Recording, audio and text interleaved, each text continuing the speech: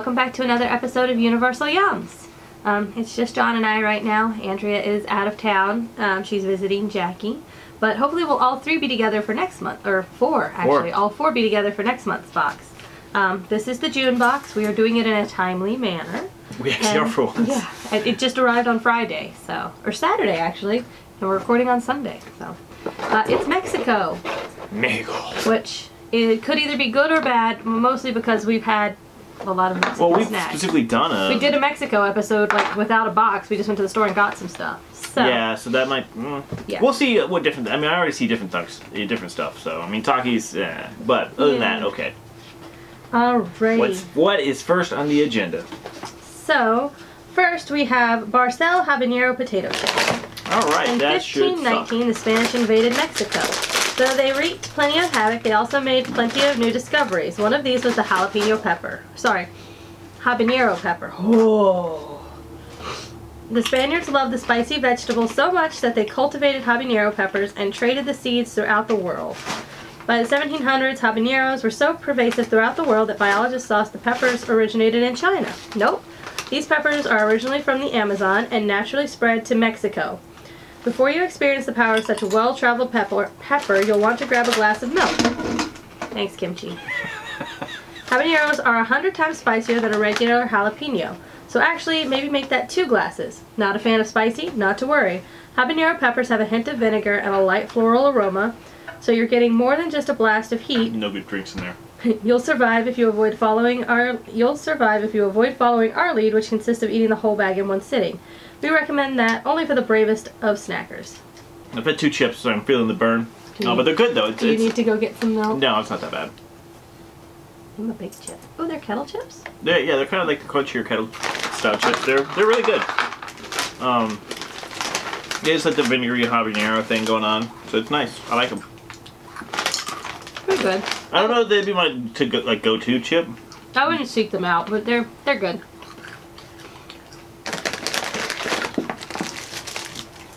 This is just like everyday Phoenix shit now.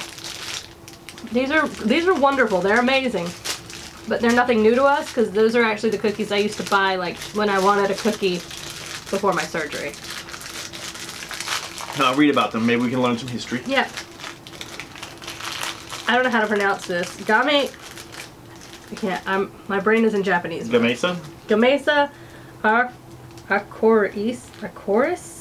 Whatever. Marshmallow cookies. Pretty sure they're called something else in the store. These are one of the most iconic cookies from Mexico, perhaps even the most iconic.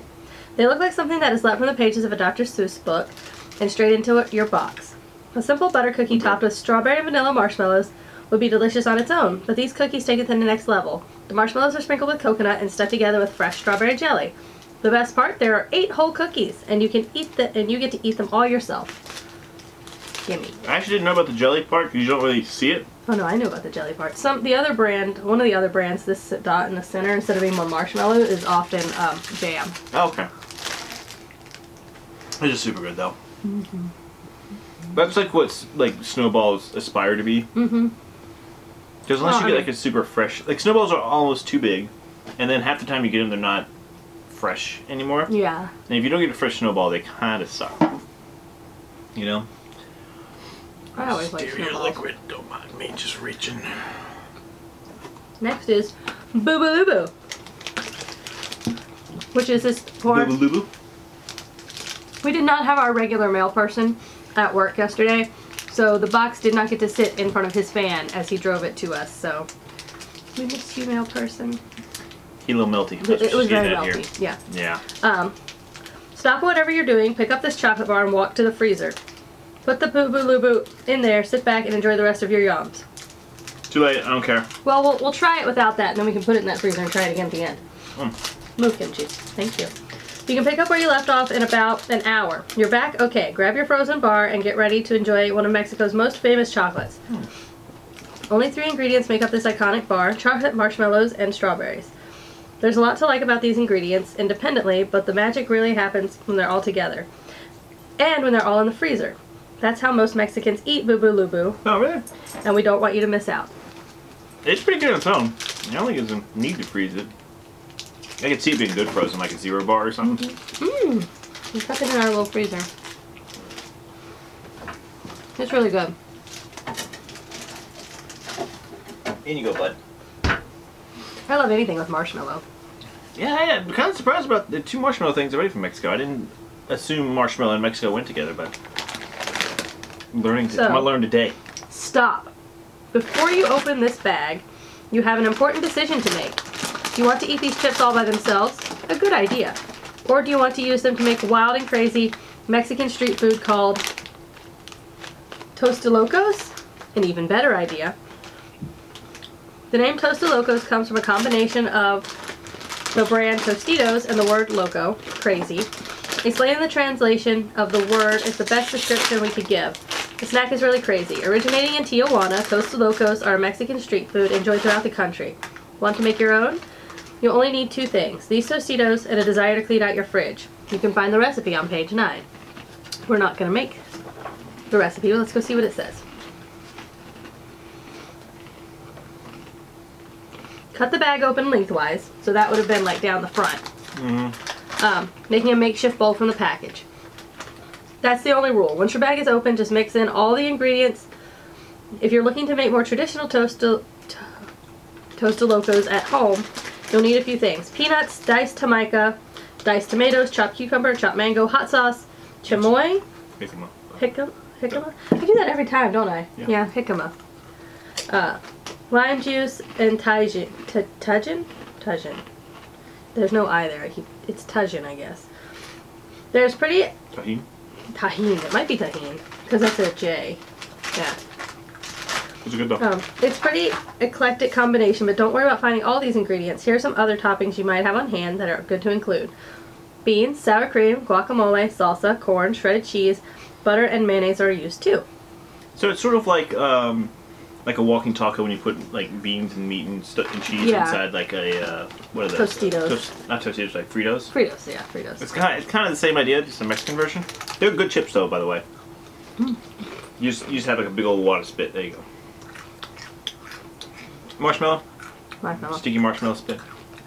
I understand. Good chip though. Yeah, they're good. I think we have a similar flavor in the U.S. It's just like the salsa verde flavor. It's good. I want one more. I know, right? They are good. Yeah. Alright, this next called is Duvalin. Duvalin, I think. It's been a long time since I've taken Spanish, so.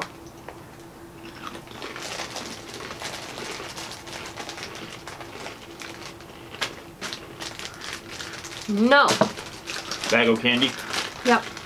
Let's see what we got.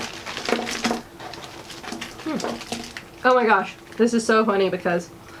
We got these. Did we do these in the Jon'll Eat That, or did we not? I don't remember, but...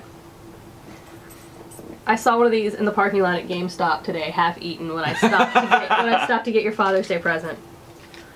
If we look at the back, I don't know if you can see. Yeah, you can see the swirl. We know your first question about this snack. How in the world do I eat this? Answer, you're going to have to pull out a spoon. Or use your good old clean fingers. Or... Lick it out with your tongue. There's no... we know your second question, too. What in the world is this? Answer, there's no better way to describe Duvalin than to compare it to cake frosting. It has the same consistency and the same sweetness, although not the same flavor. While the vanilla side of the packet will be familiar to your taste bud, the other side is a special chocolate and hazelnut blend. Think of it like a Mexican Nutella. As for your third question, should I mix the two flavors together? The answer is a clear no. We've been told by several Mexican locals that under no circumstances should you mix the flavors. Don't cross the streams? Yeah, John's been crossing the streams. No, not quite. Since the slogan of Duvalin is no lo cambio por nada, I don't change for anything, we think it's probably best to stick with this advice and not to mess with it. Or mix. Don't mind me, I'm just going to drop it. And not to mess with or mix, a good thing. Sorry, I read that in a weird way. The white icing, no, the vanilla icing, the white icing is significantly thicker than the other. So like you go to like lick it and you get like all the hazelnut chocolate real easy, and the other side is like difficult to lick. Yeah. And at least get anything out of it. It's like a real, almost like a dry cake frosting thing. But yeah, it's pretty good though. Like if you had like a gingerbread stick or something similar, or like a pocky stick, it'd be real good to dip in it. Anything you dip in Nutella would probably dip real good in that. It's good. I just, like, by itself, you need something. I want to use my finger, but I don't want it to be under my fingernails all day. It's like, the white is like a paste. Yeah. Good though. Mm-hmm. I mean, it's just like straight sugar, so hard not to. That's like royal icing. Yeah. You get a big old hulk. No. It's good though. 10 out of 10. Do love Mexican candy. That's not chili based. Lucas Swinkles. Swinkles? Sorry, Squinkles. Even better. Lucas Squinkles. Rellenos with pineapple and tamarind. Squinkles. I don't know what. Here they are. Here's some squinkles.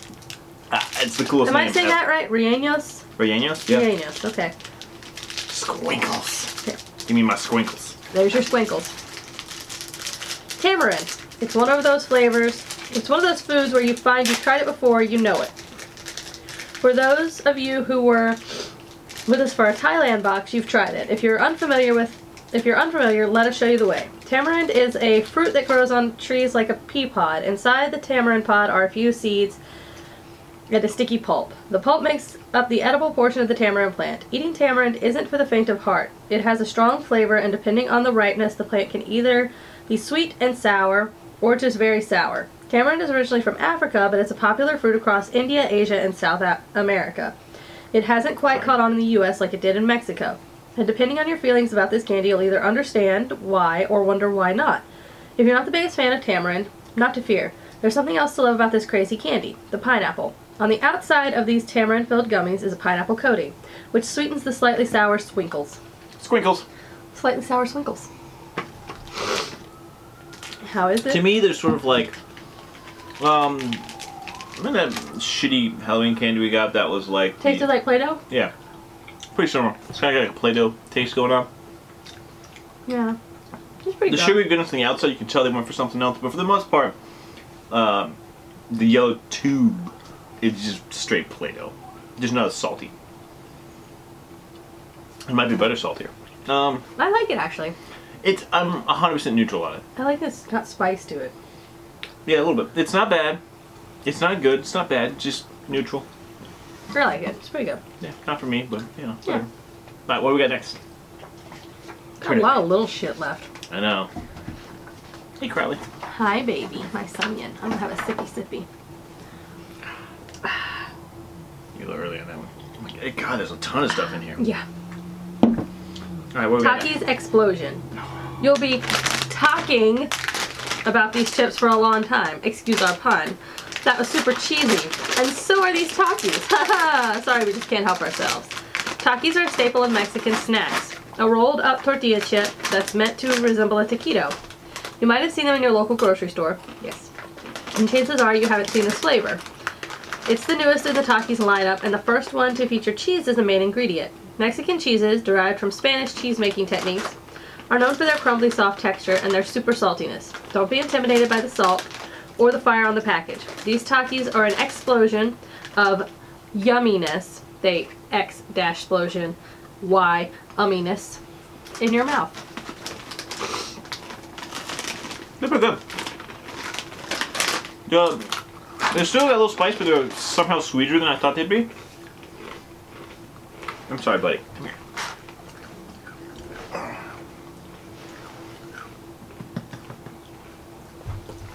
They're good. They're a little spicy. They're a little too spicy for me. They're not spicy as I like the habanero. I don't know. There's something about that spice that's a little more intense. It's a different spice.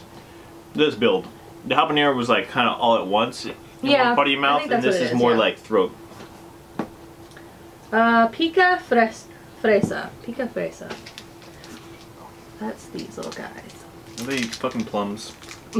John's traumatized from the Japan box. Got a cute little girl on there. I don't know if you can see her. When you think about it, there are really only two ways to eat food. You can eat it with hot sauce, or you can eat it without hot sauce. Most candy in Mexico takes the former approach. In the US, we like our candy to be just sweet. But down in Mexico, they want the opposite. Candy that's salty and spicy. Before you shake your head in disgust, wait, you're a Universal Yums adventurer. You would never do that. You've got to try this delicious strawberry gummy. Gummy? Is it a gummy? Okay. Warning, you might develop an addiction. There's a unique blend of hot Mexican spices on top, which goes extraordinarily well with the sweet strawberry flavor. We promise you'll never look at boring regular gummies the same way again. You looking at boring gummies the same way? No. I can't tell if it's like real spicy or if I'm just still suffering with the Takis.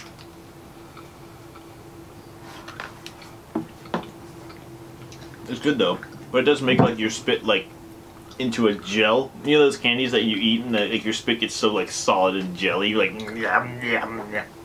It's pretty good. I like it. We do like it. It's good though. It's good. It's about the heat that builds again. Is that? It's pretty good though. Mhm. I mean, it's better than some of the other. A lot of times you'll see like the big like, is it a plum? That's like chili coated and all that, like sugar. It's mango slices. Mango slices, something, and like it's pretty similar to that, in that you don't really get a huge bit of the fruit flavor. So there's a little bit of strawberry going on, but not much. It's kind of generic gummy chewy. Sabritas, salt and lime peanuts. If you're a fan of cerveza, and of the legal age, go ahead and grab one. Because in Mexico, this snack typically accompanies a cold beer. We only have stouts, so we're not going to do that. Yeah, I'm sorry, I'm not going to ruin a stout. These peanuts are seasoned with salt and lime blend, which is a common flavor profile in Mexico. I love salt lime shit, so that's, yeah. Mexican dishes aren't complete without a small squirt of lime over tacos, seafood, soup, or even a fresh glass of water. Given how pervasive limes are in Mexican cuisine, you might think asking for one is a fairly straightforward task. Nope. Limes are called limon or lima in Mexico, but in other Spanish-speaking countries like Bolivia and Ecuador, limones are limes and limas are lemons, which is the exact opposite of what we might think the translation would be. Yeah. Hey, let's get back to that beer we were talking about earlier. We need it. Linguistics, language, and limes are just too confusing. Not really. I mean, I can see that going really well with Corona. Yeah, Corona or something. Crowley, buddy. Now's the time. Well, that's very limey. Yeah, it's super limey. It's really good. I like it. I like them a lot. Tastes like something I've had before. Salt lime peanuts. I don't think I've ever had that. That's what they are. They're good. Very good. Burp. Probably trying to get into the closet. What do we got next? Oh, is it this guy? It is. Oh, cool. I know I can say this. Rollo? Hey, buddy. Rollo de Coco. Rollo de Coco. Mexico, and again, we have two choices of a flavor, so let's see. Mexico is one of the largest growers of coconut in the world. They need to grow a lot of it because they eat a lot of it. This isn't a problem as coconuts bloom 13 times a year, but in the Middle Ages, coconuts were so rare in Europe that after they were eaten, their shells were cleaned, polished, and mounted in gold. Imagine how valuable this candy would have been back then. Freshly shredded coconut is mixed with sugar, milk, and a hint of cinnamon and vanilla for a treat that's fit for royalty. Great. It doesn't tell me which my two options are. What did we get? Just as coconut candy. Alright. We'll find out. The reason I'm saying that is because it literally has a little picture that you can't see because of the glare that's one or the other. Maybe it's just brand. Because the labels don't look the same, so it might be just brand. Yeah. That's really good. It's just coconut? Yeah. That's right up my alley. I'm not a huge coconut fan, but that's good. I'm a huge coconut fan. Put some chocolate on there. Ooh, that would be good chocolate. It's good how it is. Chocolate would be better. I feel like that'd be really good cold. Put that fucker in the fridge. Yeah, let's do that. Because right now he's kind of just like generic mushy, you know? Yeah. Which isn't bad, but... Watch out, Crowley. He looks like you could mistake him for a cheese stick. Yeah. And be like, ah! I don't know what bastard bites their cheese stick like that. But... Well, if you have like a pepper jack cheese stick, because that's true. They don't peel him. They anyway. don't string. Lucas is back. Lucas Muecas cucumber lollipop. Ooh.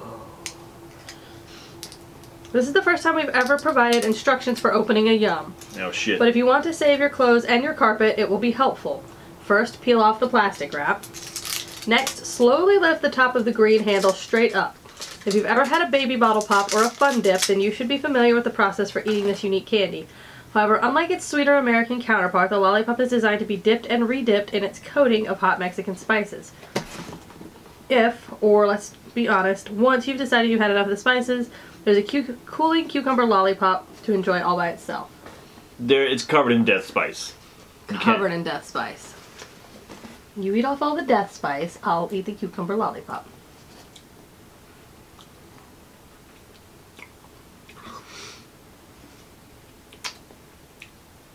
It's a good thing we didn't hold this box to eat with Jackie.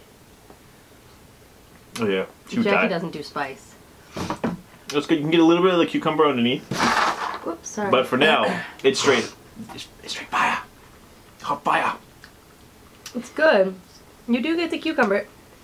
Not like an artificial cucumber either, a real cucumber. Like I went out to the garden and I'm like, cucumber. It's good. A lot more cucumber, so I'm trying to get down to it.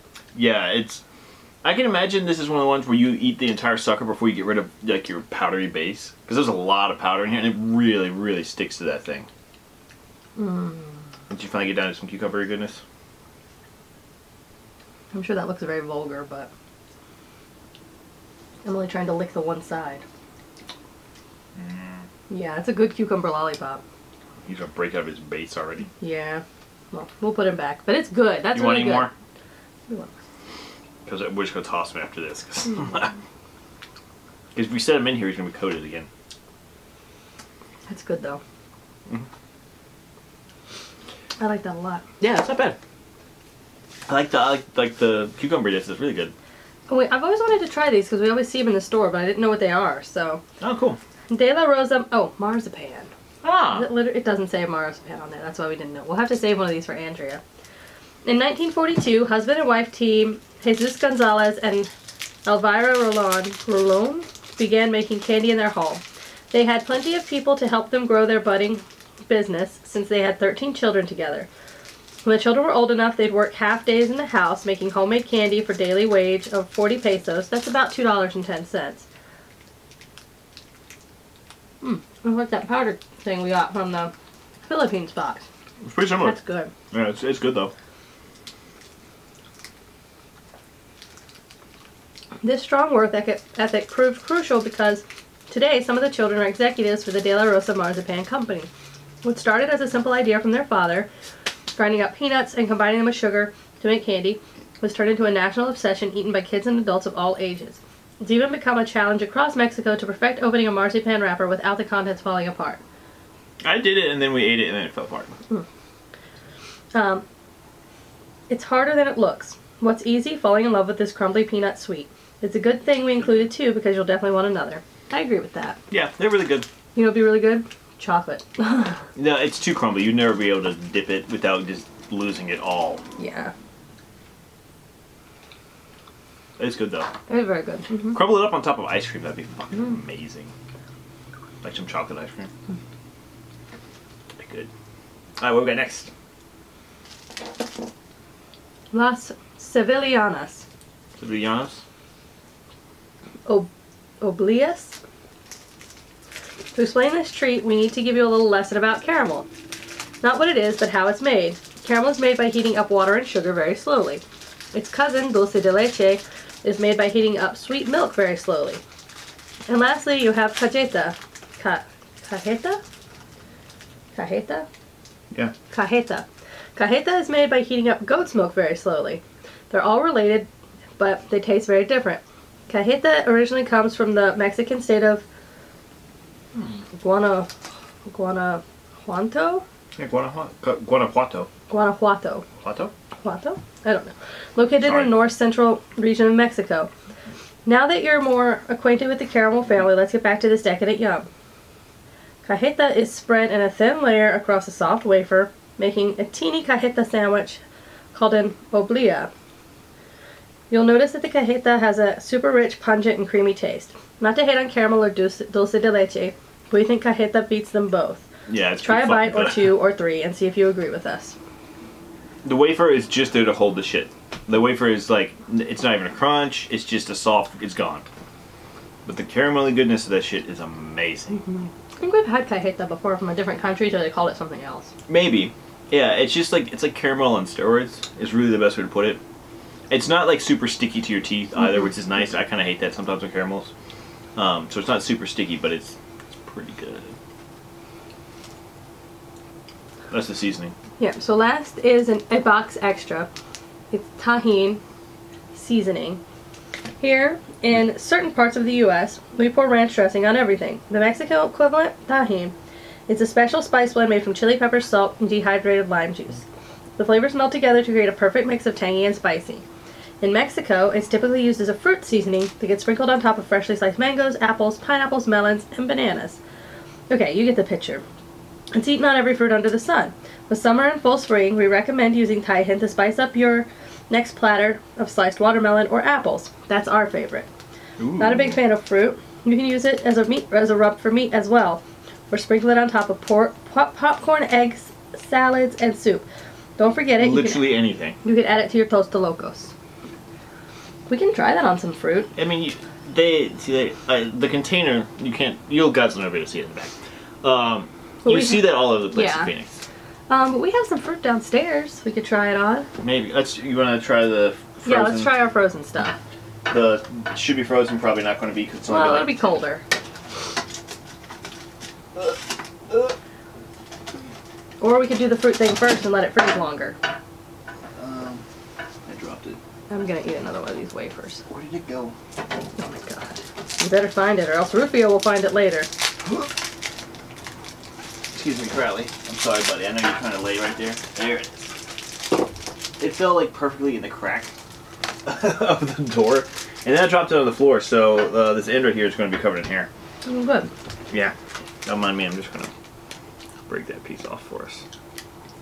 That didn't go well. Good job, John. Not frozen, but it's cold. And it is better cold. Not better cold. That's delicious. Good job, Mexico. Good job. 10 out of 10. Yeah, okay, good. $100. So it wasn't entirely sweets like some boxes are. Yeah. It was a good mix of... I mean, the downside is like all of their starches or generic snacks were all potato chip related, it seemed. But it was good. You want to go get a piece of fruit? No. Okay. Well, we're full then. But, I mean, we've had this on mango before, so. Yeah, but we actually have street vendors in our neighborhood who drive by, and they'll do a little cup of mango for you, all freaking awesome, like super fast, and then they'll sprinkle that shit on there for you. It's cool. Include in next month's box. I forgot. Grab your sunglasses because we're heading south in search of good yums to put in your mouth. There'll be spicy noodles, minty milk, and a little bit of rice. Now put on a tune from 2012 and make things twice as nice. Is it Korea? Korea? Because I'm thinking, that's really vague. But I feel like Gentleman. I mean, not Gentleman, but one of the size was 2012, the most popular one. What was that called? Gangnam Style. Hang on. Was it 212? I'm gonna go look. Andrea would know, but I'm gonna look it up. Andrea, why are you and Jackie's not here right now? It's gonna be Korea because it's Gangnam Style from 2012. Good job. Well, I look forward to that. Yeah, if we're correct, I look forward to that. I hope so, yeah. And we'll definitely have to save it for Andrea. We can't eat that one without her. Yeah. So, that is it for this month's Universal Yums, and we'll see you guys in the next one. Bye. Hey everybody, this is J2A. We just want to say thanks for watching our video. We appreciate any and all support we get from viewers, new and returning. If you enjoyed this video, please feel free to like, comment, and subscribe to our channel. Thanks again, and we'll catch you guys next time. Bye. Bye.